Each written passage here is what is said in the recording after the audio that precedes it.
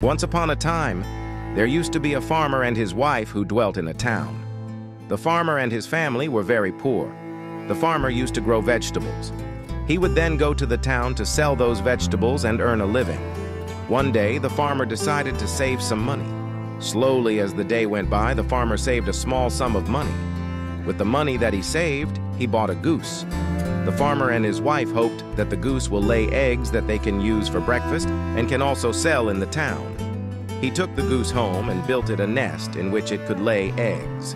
When he went to check for eggs the next morning, he lifted the goose, and to his surprise, the goose had laid a golden egg. The farmer informed his wife they were surprised by the golden egg. They woke up the next day to find another golden egg laid by the goose.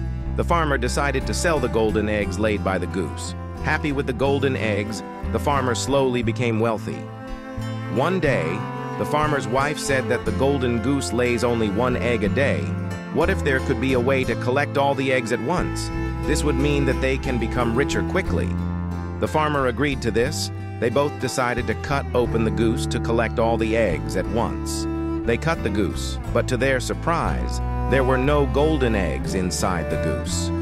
The farmer and his wife cried as they realized that they killed the golden goose, and now there would not be any golden eggs. They became poor again and regretted their actions. So, let's come to the conclusion of the story. Greed is evil.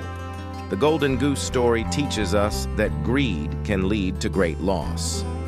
If the farmer and his wife were not greedy and had not killed the goose, they would have received several golden eggs and could have lived happily.